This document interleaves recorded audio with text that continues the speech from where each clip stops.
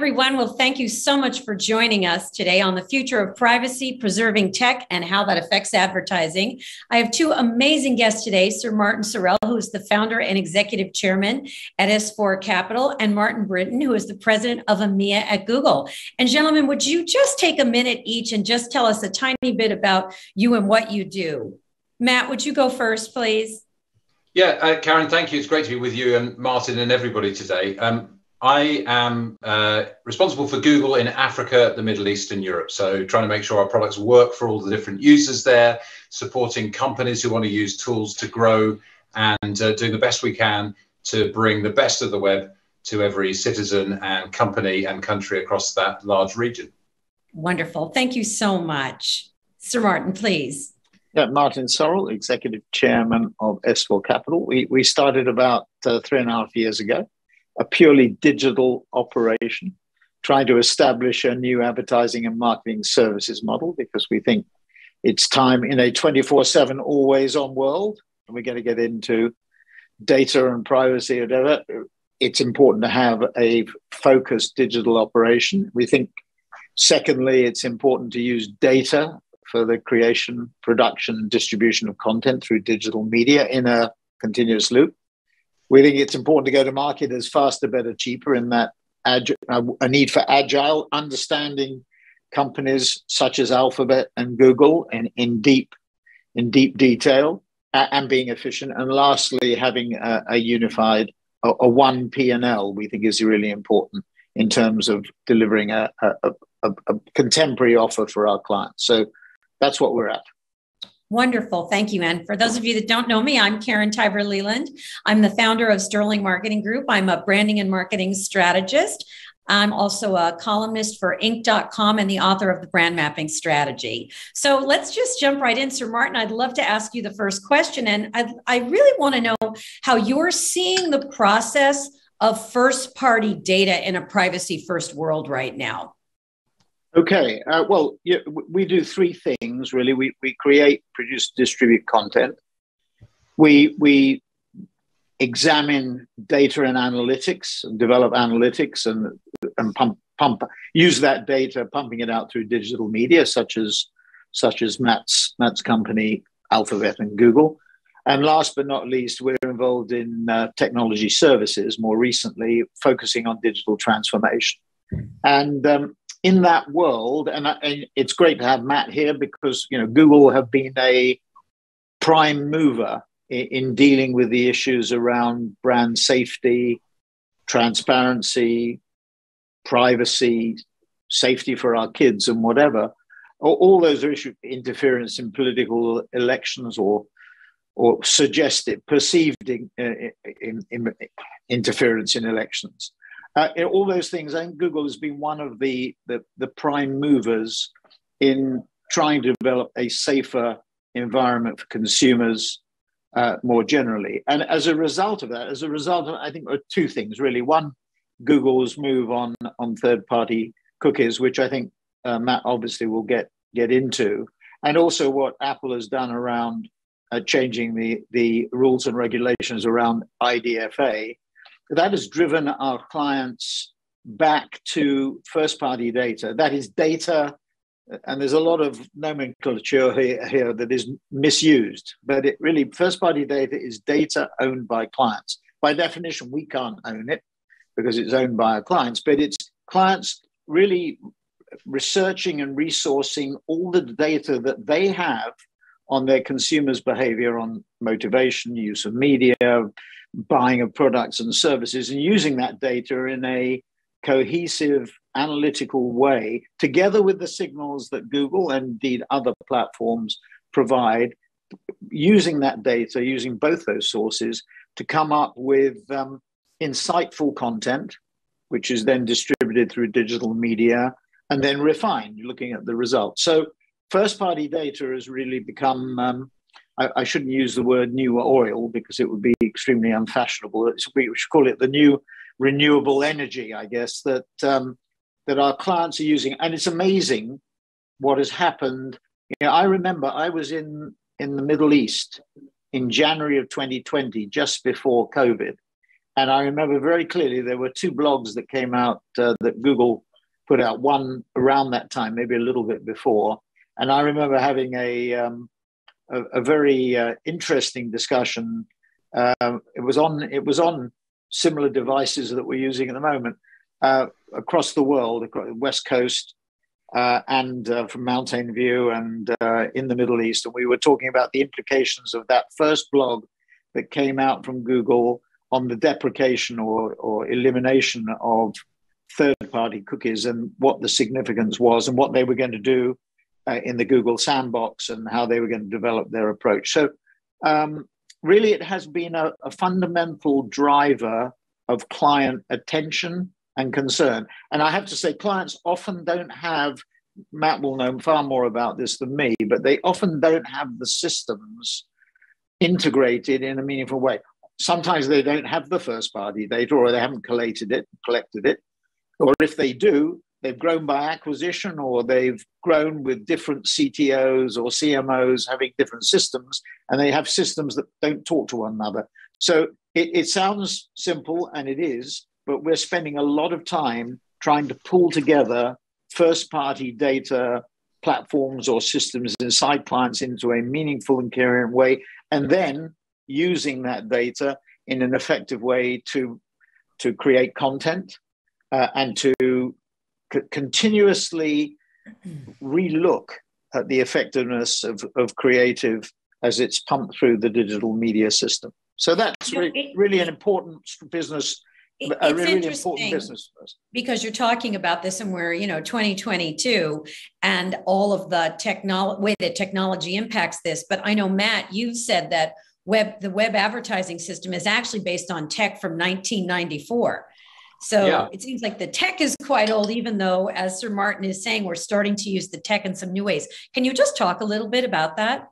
Yeah, look, I think it's sort of, in these moments of big change, it's always quite helpful to look at a bit of a longer context. And you're a right. A Netscape engineer invented the cookie back in 1994 because it's quite helpful to be able to, when you come back to a website, remember, what language preference you had or whatever. And then it became used as a tool for personalized, targeted advertising evermore.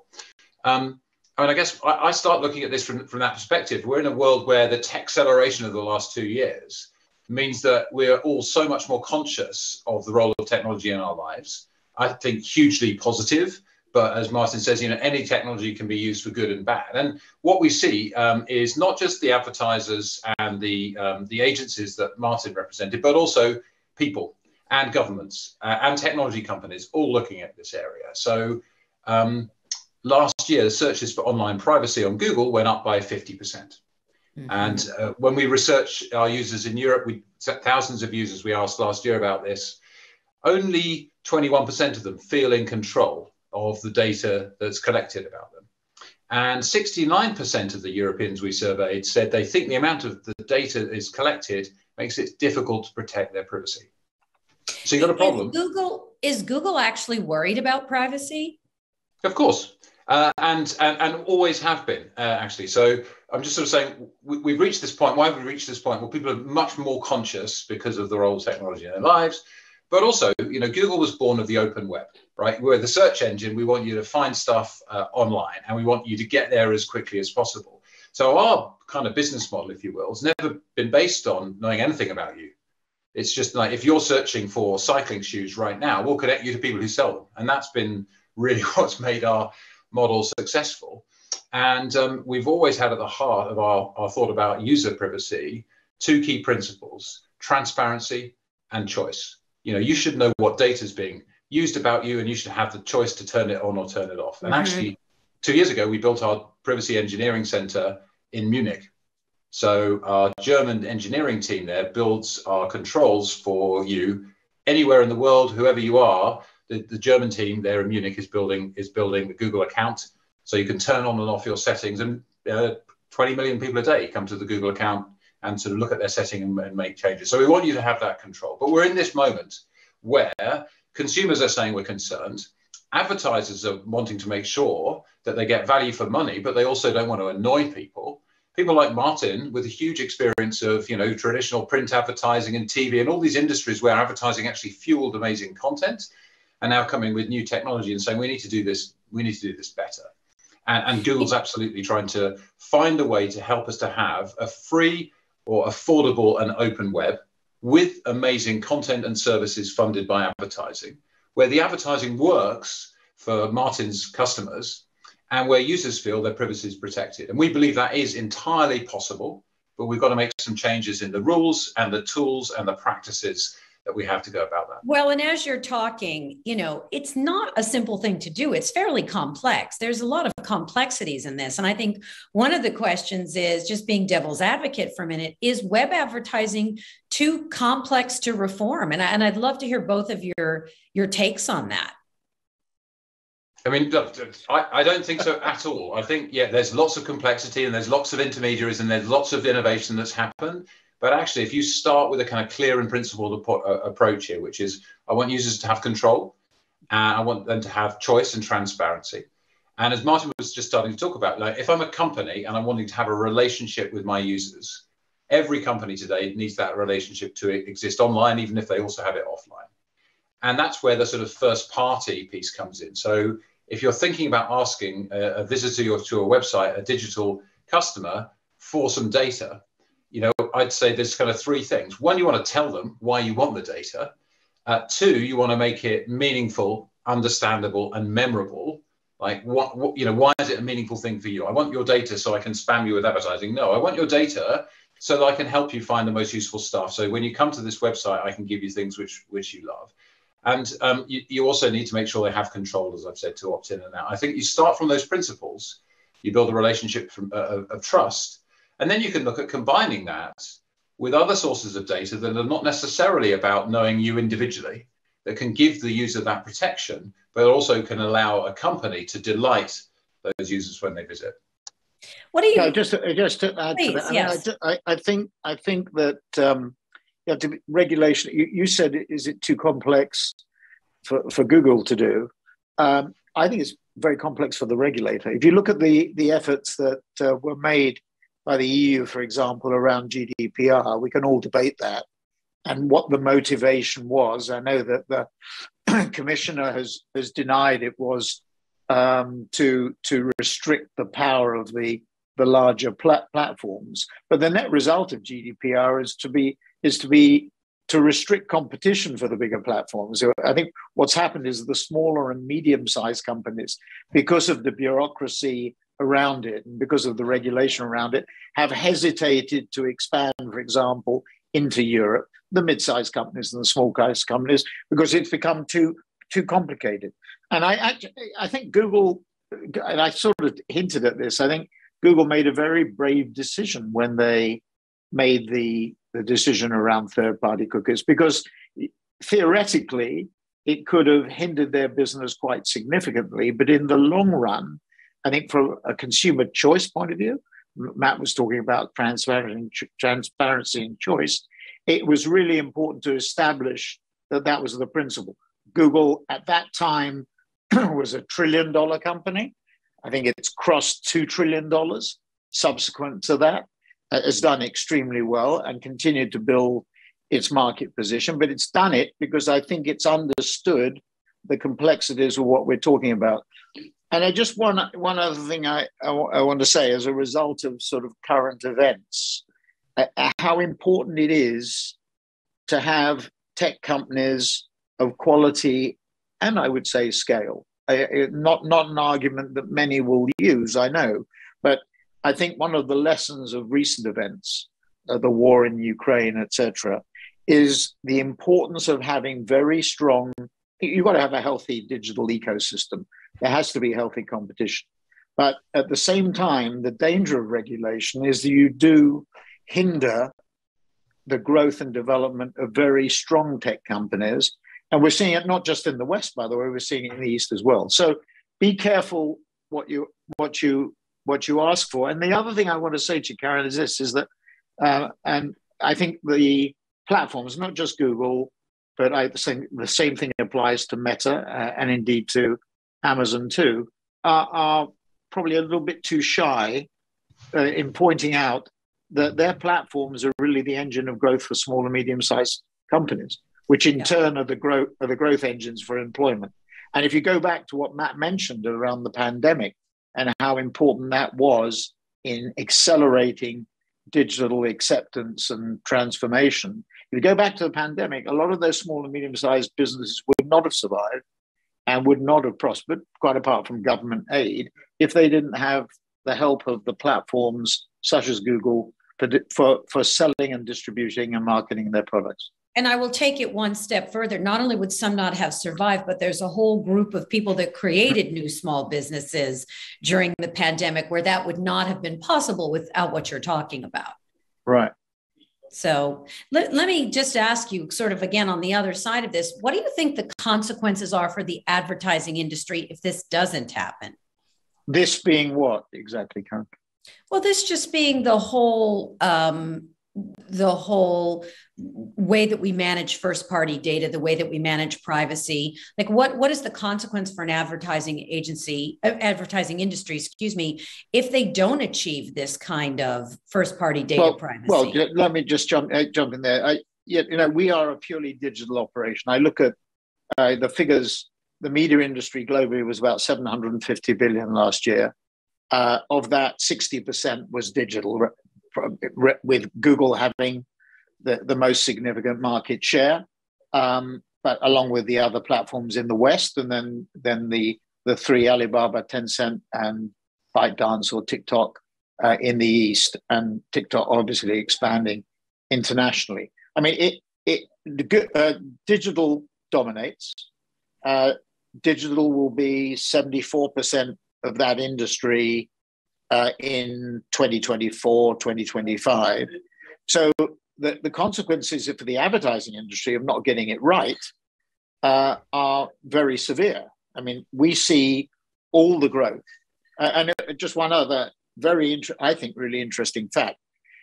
Advertising as a proportion of GDP used to be around 2% in the 1970s, 80s, 1990s. It shrank to about 1%.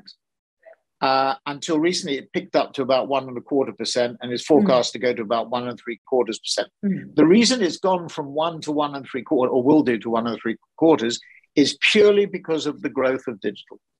So the growth of the industry, the growth of employment in the industry, the success of continued employment in the industry is dependent on a healthy digital sector. Without that, there will be no growth, and advertising would be probably less than 1% of GDP. So it's absolutely critical, I mean, in my view, that the platforms, and I'm not saying that we shouldn't, whether we should discourage competition, I'm not saying that, but we should have a healthy ecosystem, as I said before, but the health and growth and prosperity of the digital platforms is important from a small business point of view, a medium-sized business point of view, and from the advertising industry, it's absolutely crucial. The older models are suffering, and they suffer in direct proportion to the proportion of their revenues that come from traditional media. I mean, the higher the traditional media, the more they suffer. Yeah. And I think one of the things is you look at, obviously, I've written a lot of books and helped people write a lot of books. I think one of the places that you see this, although they're not advertisers, is in publishing.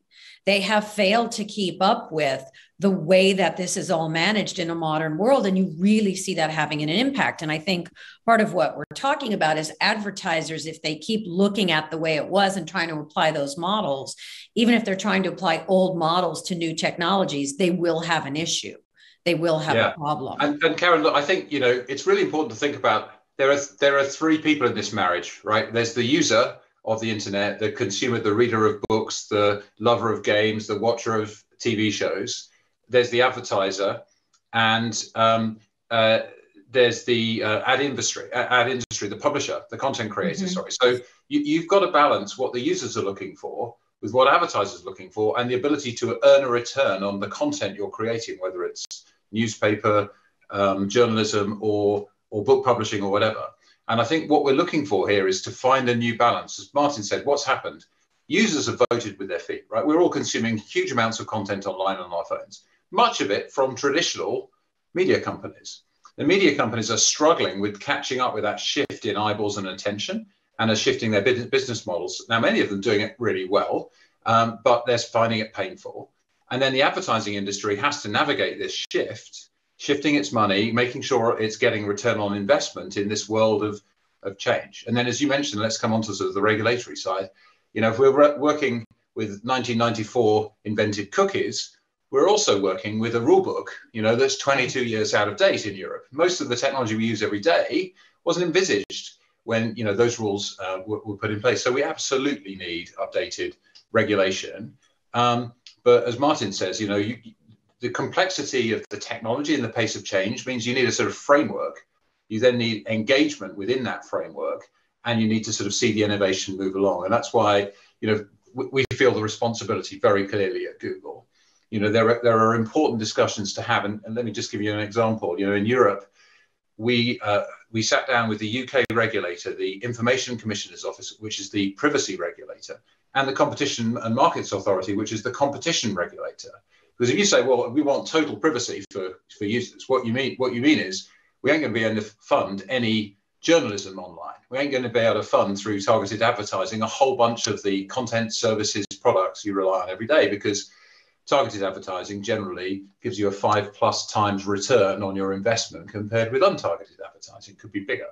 So you've got to get that balance right, where you're trying to ensure you've got a competitive market that supports original content, that also works for advertisers, and that is privacy safe. And that's where I think we're going, because we know that, go back to my consumer research, if consumers feel they have control, they're 3 times more likely to respond to advertising, twice as likely to find the advertising relevant. And actually, you know what? People find online advertising relevant and helpful. Google has built a business by doing that with search. And actually, we help lots of those websites, newspapers, monetize. I think $14-15 billion we paid out last year to publishers of websites to help them make money online. So that's why I think Martin's point on scale is so important. And then final point, I think, you know, we're very conscious at the moment of the horror of the war in Ukraine and the humanitarian crisis, but the battle for misinformation or against misinformation, the battle for truth is really, really important here. And building tools that at scale can fight back is really important. So just one example, in Ukraine, we use Project Shield, which is putting our infrastructure in front of public websites, news organization, government websites, so that attacks by sort of putting spam traffic in that takes them down, DDoS attacks and so on, can be protected against, so that people can get access to that information. We work incredibly hard on disinformation. You know, at the time I'm speaking to you, YouTube and search are available in Russia. So Russian citizens can actually access BBC, CNN, Western journalism directly in their phones, when most of the Russian local media has stopped being able to publish. So it's a really important moment to get these trade-offs right. And as I say, we take our responsibilities really seriously here, not just to users and advertisers, but also to the content industry. Well, I think I think what you just said about the marriage of the three, and then Sir Martin, I'll get you. I think what you just said about the marriage of the three is really, really important, because I think that in the past, there's tend to be maybe an over focus on one, and the model that's getting created now is really a model where there's all three winning, if you will, right? All three being successful. And I think that's a really important point in the way this shift is happening. Sir Martin, please. Yeah, no, sorry.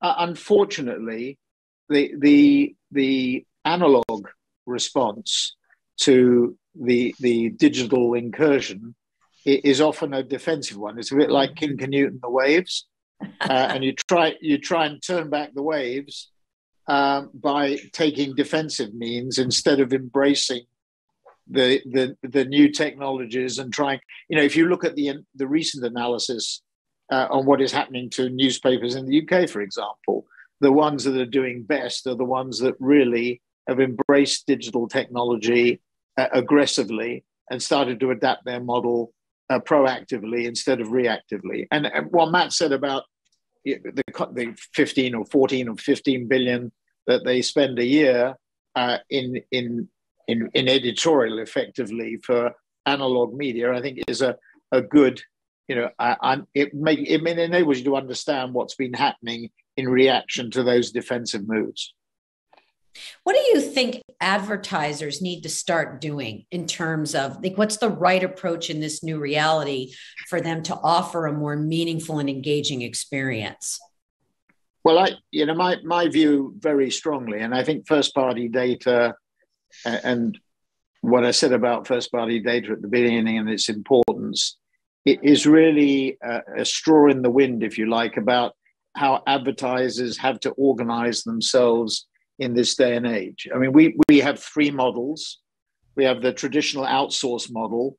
We have an embedded model where we embed our people with the clients, obviously affected to some extent by what's happened with the pandemic, but that will continue to be the case where we basically make available people to clients on a almost, if not exclusive basis. And then the third one, the in-house model. I think where the client takes on board a lot of those functions. After 2008 and the great financial crisis, I think what tended, and there was that fashion, nothing new, it's been there before for zero-based budgeting. What tended to happen was that clients would outsource their functions. They would be reducing their cost. They actually lost a lot of marketing know-how and input as a result of doing that. And I think, to use a much misused tagline, take back control, I think clients have to take back control. And working more closely with the platforms, we in our industry tended to think about a competitive relationship with the platforms. I think as we became more mature, myself included, we probably looked at it as a more a partnership where together we can develop a better modus operandi for our clients. Because our clients, look, in a 24/7 always on world, waiting for the agency to react with for over 3 months with a TV film, a 30-second or 60, it just doesn't work. No. I'll give you the complete reverse, which Matt will be annoyed for me for mentioning, but Facebook, right? In Italy, I remember the insight they came up with was that women spent less than 2 seconds on a post, looking at their phones on a piece of content. And what we devised was a 2-second commercial. So you take the insight and you develop the format. You don't keep the old format for the new insight. So I think the answer, what clients have to do is they have to be much more in control of the process. They have to work much more closely with the platforms, and they have to work much more closely with their agencies. And their agencies have to be structured, I think, totally differently.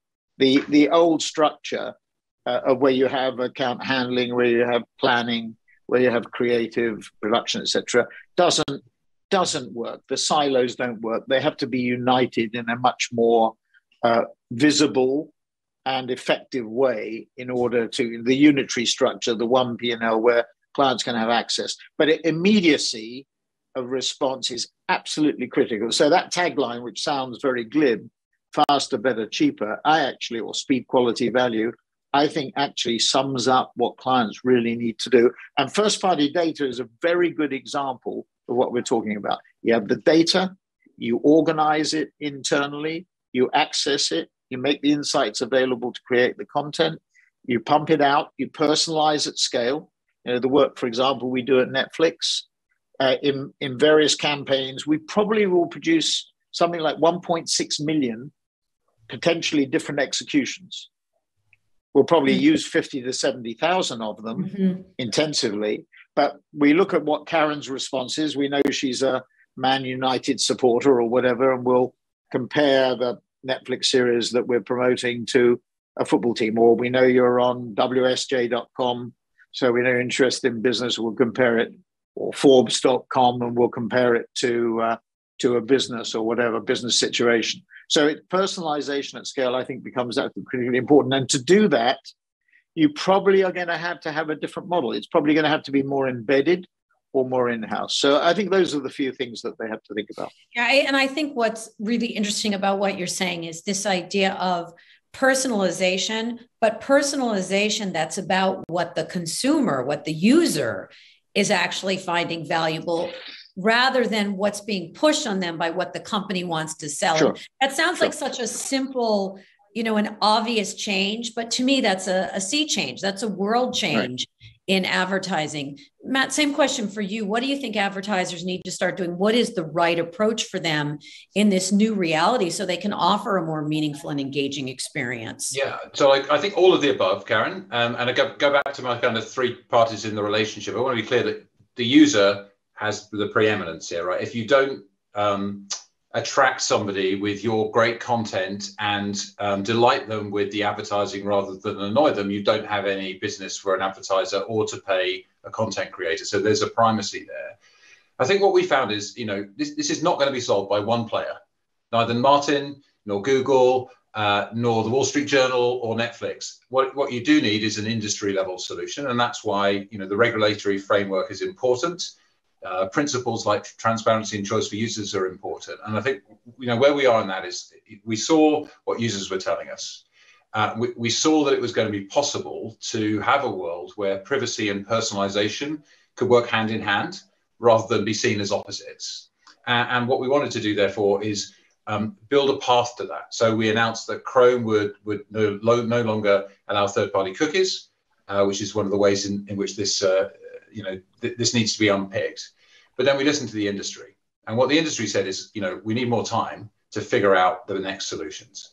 And because it's so important to fund original content, to pay for the open and affordable web, we said, fine, well, let's allow ourselves another 2 years, during which time we will produce within the Privacy Sandbox, which is an industry initiative to test and learn and try new things, a series of tools that we can use together that will help us to develop these privacy protecting technologies. And so we've been rolling out some of those and working with the industry to do more on that front. As Martin says, advertisers need to figure out their first party strategy, think about their data strategies, and experts such as S4 and their constituent group companies can help to do that. And Google and others can help with tools as well. You need to figure out your sort of strategy. You then need to experiment with technology. So give you an example, in Chrome, we've got something we call topics. And what that allows you to do is for a user to see up to 5 topics that they are interested in based on their browsing behavior. It doesn't say this is Karen, it just says this user is interested in these topics, in football, fishing, whatever. And that allows relevant advertising for that user. And that's the key here. It's not so much personalized as relevant. And it could be relevant to you in the moment because you're looking for a car, and therefore you've been looking across websites around cars and car reviews, or it could be relevant in terms of long-term sort of interest. And I think that's the way forward. So I think over the next couple of years, more of a roadmap, more tools and testing, more working as an industry, and I think always really looking to the user as the peak of that relationship. We need to do things that delight users, that continue to allow them an open and affordable web. Because half the planet's online, and we've needed the web over the last 2 years. We need it now, as we see in the kind of crises of information and disinformation. And the other half of the planet is coming online quickly. And they want an open and affordable web and to enjoy all the services that we have enjoyed today. And as Martin said, it's also a huge engine of economic growth. Google's advertisers, they're vastly small businesses. The vast majority of small businesses, they can grow and export and create jobs and prosperity at 3 times the rate of those that aren't online. And it's a revolution in the economic model of business. It was never possible before because of this revolution in advertising. And so I think it's really exciting. And we've seen many businesses, as you said, created during the last 2 years as people think about how they want to spend their time. And they realize that they can build businesses like this. And so final thing for us is helping those entrepreneurs with digital skills. I think there's never been a better time to be an entrepreneur.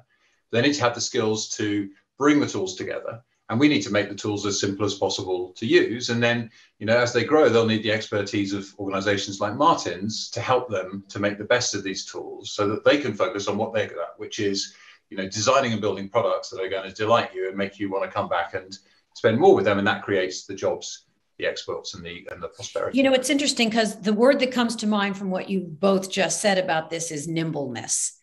The advertisers need to be nimble. The agencies need to be nimble. I think for myself, I got a dog recently. And of course you can imagine, since I Googled one thing about a puppy, I get every day just tons of things of toys and food and training. I get all the dog stuff. I don't think it's Google. It's not Google that's caused that. Some other less privacy sensitive organization. But the point being is that was a need. If you had looked at my history as a consumer, you'd never see anything about that. And now all of a sudden it's a need. And so the nimbleness I think that agencies and advertisers have to have is this recognition, especially today, that people don't exist really in as much of a static place as they used to, even in terms of where they live. That's absolutely right. And more than that, we have never had in our working lifetimes, even Martin, a period of such uncertainty. Because, if you're running a business, you can't compare this year to last year or the year before or the year before. No. Plus, you've got the overlay of what's going to happen to consumers' disposable income in this uncertain world. So what do you need to do? Well, you need to be agile to what's going on right now. And, I look at Google Trends all the time. It's the best way to see what's happening. Anytime governments change their travel restrictions, you could see immediately people starting to research holiday destinations and so on. So you need to be responding to that.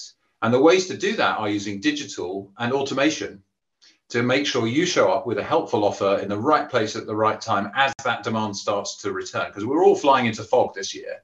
And so I think there's an added incentive. It's not just that consumers are more dynamic, it's actually that we're flying through this fog of habits that are fundamentally resetting. And we don't know how they're going to reset. It's a huge opportunity, by the way, for entrepreneurs and businesses to reach out and find new customers and to compete more. So I think there's going to be a real, really dynamic environment over the next couple of years as this settles down. Big opportunity for entrepreneurs. We in technology have to get it right. The advertising industry has to come there in service of users, first and foremost, advertisers getting a return on their efforts, publishers being able to earn a return on the work they're doing to create great content, all the while working with the regulatory framework that protects privacy and makes the web open and affordable for everyone. Yeah, but the problem, Matt, as you know, is that everybody claims to be agile. Right. But the realities are very, very different. And the way I look at it, about 50% of our portfolio are with tech companies. And I think that there's a real issue here. I mean, I describe it somewhat inadequately as companies that look at the sky and companies that look at their boots. And the companies that look at the sky, the ones that are growing at 10, 15 or 20% organic, really have a different attitude. And they are naturally more agile. It may be true that they're not analog companies and they're not analog companies that have tried to become digital companies. They don't have so much of a history. They're not a prisoner of their history. But I think it's a remarkable difference. The companies that look at their boots that are growing at maybe 1, 2 or 3% tend to be more cost-driven, tend to be more procurement-driven. I'm not saying anything against procurement people or procurement officers. So I think it really does need an attitudinal change. Our response to it, and in response to the sort of things that Google and the other platforms are doing, is to broaden our offer such that we can engage not just with the CMOs or chief sales officers of companies, but also the IT functional and the tech people. Because when you look at digital transformation, it really hits marketing transformation, for example, hits 3 functions. It hits marketing, it hits sales, and it hits IT. And you have to bring the whole thing together. So our content and our data and analytics and digital media tend to be oriented towards CMOs or chief sales officers or chief digital officers.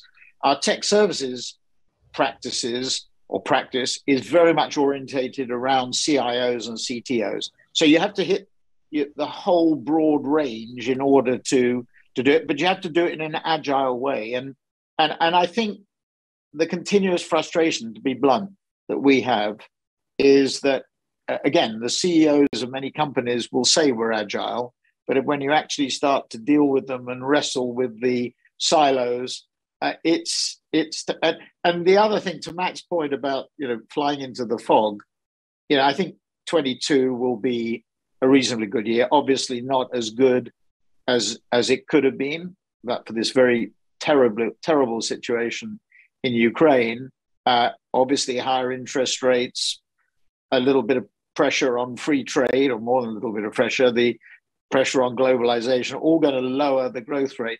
But I think 23 will be a much tougher year. And global GDP growth might be about 3 or 4% this year, but next year, it might be down 1 or 2. And some people are saying that we might even go into recession. Certainly some financial indicators may suggest that might be the case. That's when life is going to get tougher. And the sort of things that Matt mentioned, and I think I'm mentioning, will become even more important. I mean, when the heat is on, we saw this in COVID in the last week of March, first week of April of 2020, when the proverbial hit the fan and we were all panicking. We didn't know which well, we certainly were. Matt wasn't, but we certainly were. But we didn't know what to do. But it soon became apparent that digital transformation was accelerated by that. And I think you're going to see another wave as we get into 2023 times. Yeah. Well, gentlemen, we are out of time. Thank you both. It went very quickly, which is always a good sign. Thank you both very much for your insights and your information. I know it's really helpful and useful for our audience. Thank you so much for being with us today. Thank you, Karen. Good to see you, Matt. Good to see you.